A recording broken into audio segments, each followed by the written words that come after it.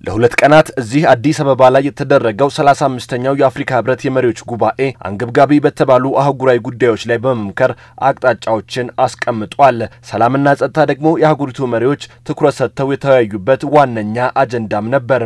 የህብረቱ የፖለቲካ ሰላምና ጸጥታ ጉዳዮች ኮሚሽነር የአህጉሪቱን አሁናዊ የሰላምና ጸጥታ ሁኔታ አስመልክቶ በሰጠው መግለጫም በአፍሪካ ምድር ጽንፈኝነት ከመቼውም ጊዜ በላይ ጨምሯል። ህገ መንግስታዊ ያልሆኑ የመንግስት ቅየራዎችም ተበራክተዋል። ውስብስብ የሆነ የፖለቲካ ሂደትም በስፋት የተስተዋለ ነው። የኮቪድ-19 ወረርሽኝ ደግሞ በሰላምና ጸጥታ ዙሪያ የተሰሩ ስራዎችን ወደ ኋላ ጎትቶብናልም ብሏል።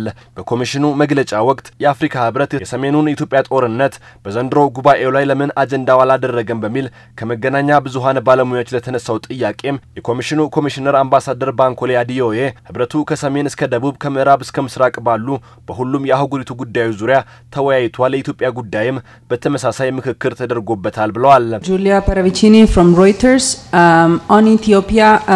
Why was Ethiopia not on the agenda?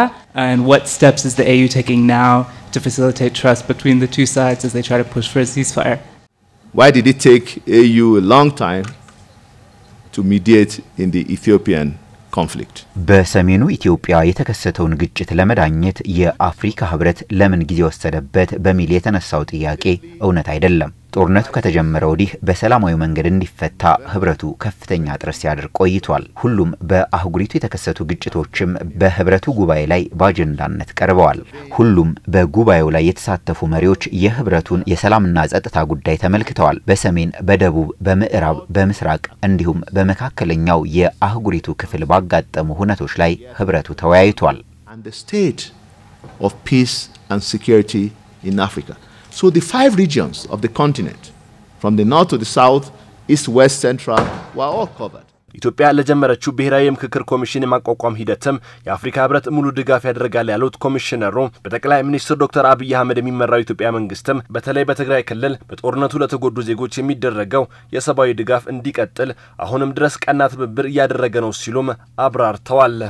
And most importantly, the engagement is now for us as the department. እኛ የሰላምና ጸጥታ ጉዳዮችን የምንመለከት ክፍል እንደመሆናችን መጠን የኢትዮጵያ መንግስት ለጀመረው ብሔራዊ የምክክር ኮሚሽን የመቋቋም ሂደት ሙሉ ድጋፍ እናደርጋለን፣ አብረንም እንሰራለን። ጠቅላይ ሚኒስትር ዶክተር አብይ አህመድም መንግስታቸው ወደ ትግራይ ክልል እርዳታ እንዲገባ አሁንም ቁርጠኛና ተባባሪ መሆናቸውን አረጋግጠውልናል። Ethiopia to ensure that humanitarian access is guaranteed. ከቅርብ ጊዜ ወዲህ በአህጉሪቱ ወታደራዊ መፈንቅለ መንግስት መበራከቱን በተመለከተ ለተነሳው ጥያቄም የህብረቱ የፖለቲካ ሰላምና ጸጥታ ጉዳዮች ኮሚሽን ኮሚሽነር አምባሳደር ባንኮሌ አዲዮዬ በምንም አይነት መልኩ ወታደራዊ የመንግስት ቅየራ በህብረቱ መንግስታት ዘንድ ተቀባይነት የለውም ብለዋል። Every African leader in the assembly has condemned በጉባኤው ላይ የተሳተፉ ሁሉም የአፍሪካ መሪዎች እያደገ የመጣውን ህገ መንግስታዊ ያልሆነ ወታደራዊ የስልጣን ሽግግርን አውግዘዋል። ህብረቱም ይሁን ቀጠናዊ የምጣኔ ሀብት ማህበረሰቦች ወታደራዊ መፈንቅለ መንግስትን በምንም አይነት ሁኔታ አይታገሱም። Regional economic communities will not tolerate military coup d'etat in any form. ባለፈው የጎርጎሮሳውያኑ 2021 በአፍሪካ ምድር 16 ምርጫዎች ተካሂደዋል። ከነዚህ መካከል ደግሞ 3ቱን ያሸነፉት የተቃዋሚ ፓርቲዎች ናቸው። በአብዛኞቹ ሀገራት የነበረው የምርጫ ሂደትም ሰላማዊና ለውጥ የታየበት መሆኑን እንደገመገመም ኮሚሽኑ አስታውቋል። ከዚህ በተጨማሪም በአህጉሪቱ የሚደረግ የውጭ ጣልቃ ገብነት ምንም አይነት ተቀባይነት እንደሌለው በኮሚሽኑ መግለጫ የተካተተ ሲሆን የጥይት ድምጽ የማይሰማባትን አፍሪካ እውን ለማድረግም ህብረቱ የተግባር እርምጃዎችን እንደሚወስድ ማስታውቋል። ይህንን ውጥን ወደ ተግባር ለማስገባትና እውን ለማድረግ የሚያስችሉ ወሳኝ ውሳኔዎች የሚተላለፉበት ጉባኤም በቀጣዩ ግንቦት ወር በኢኳቶሪያል ጊኒ ማላቦ እንደሚደረግም ተነግሯል።